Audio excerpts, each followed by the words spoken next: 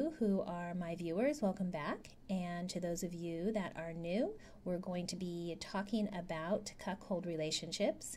And if you have not seen my other videos on this, please take a moment to do so.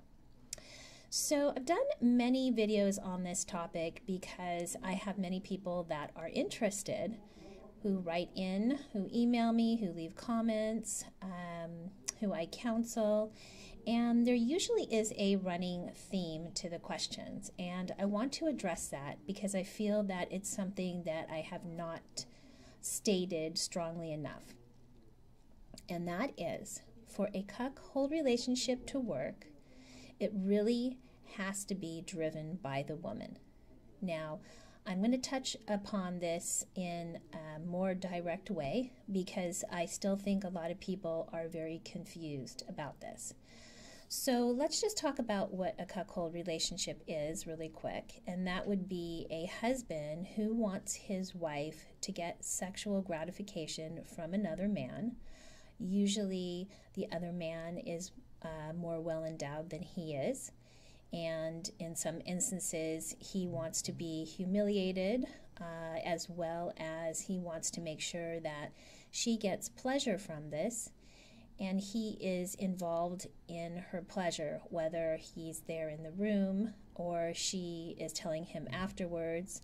He wants to hear that she was indeed pleased by this other man because it makes him feel like he has some, I don't want to say power, but he feels that he has contributed to his wife's pleasure sexually, and therefore she will be satisfied and she will not leave him.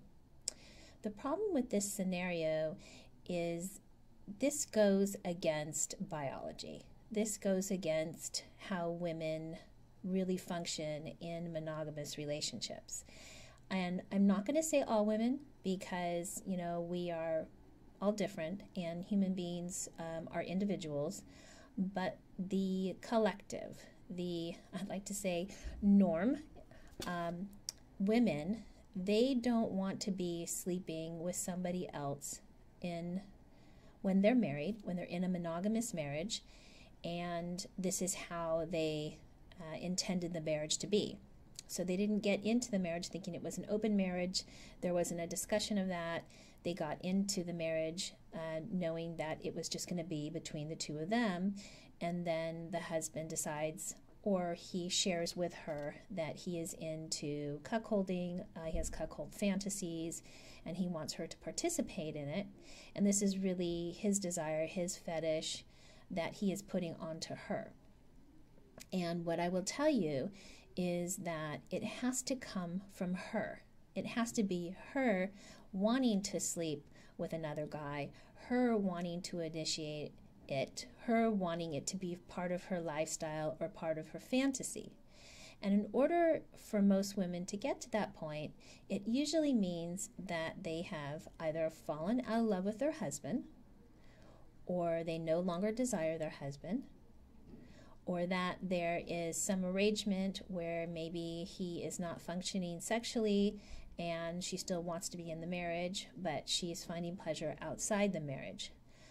But it really is a very small percent where the woman is still very much in love with her husband. She still wants to have this relationship with him. She still desires him. Their sex life is still good, but yet she's wanting to sleep with other men in front of him or going out and telling him about it. And in fact, if a woman is cheating on her husband, she most certainly isn't going to want to tell him about it or have him watch. So that really wouldn't be part of a woman's fantasy. And so this whole idea that somehow the woman is interested in this, that she really has gotten into his fantasy, is pretty much a fallacy.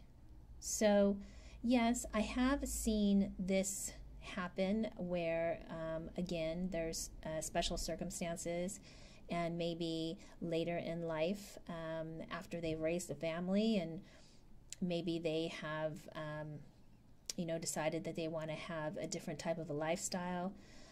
but it would have to be her initiating it, and it would not be him bothering her, asking her, or pushing her to do something, because that will backfire on him. And so there's also the idea of when a husband has this sexual fetish, this sexual fantasy, he really needs to figure out why he's having it. What about it is turning him on?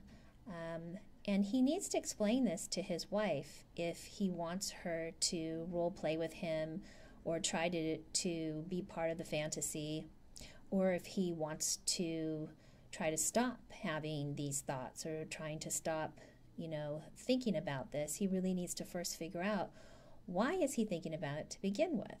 What is it that is turning him on about it?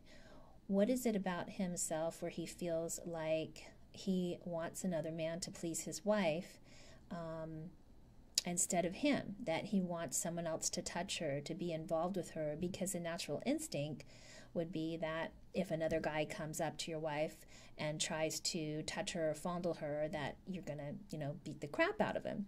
That's usually the male response to something like that. Or if a wife decides that, hey, I want to sleep with some guy, or I want to bring him home, that the husband's going to turn around and say, are you crazy? Like, why would you think that that would be okay with me? Those are really, like, from a biological perspective, that's typically part of how we function as humans, especially function in a relationship. So it gets really complicated and really muddled when you are the man and you have this fantasy and you're kind of putting it on your wife. And I've even had some men say, well, I brought it up while we're having sex and she really seemed to be turned on by it, and that's why I continued to push her to do it. But the idea that she may have been turned on by it at that moment doesn't really mean that she wants to take that fantasy and turn it into a reality, or that she really understands why you, the man, would be asking her to do that in the first place. So it's really important that I bring it around from this perspective, because there's many times that this really can destroy a marriage. It can really ruin something good. And hopefully by watching this video, if this is you who's struggling with this, you can get some help. It really is important that you figure out why you have these feelings, and even maybe get some counseling with your wife so the two of you can talk this out and heal the marriage if this is something that you've pushed upon the marriage and now the two of you are in trouble. Or if you're thinking about doing it, definitely get some help before you just spring it on your wife, because that usually doesn't work either. So hopefully I've answered some of your questions, and please leave a comment. If you like this video, give me a thumbs up and subscribe to my channel. As you know, I believe everyone deserves to have a healthy sex life, and so do you.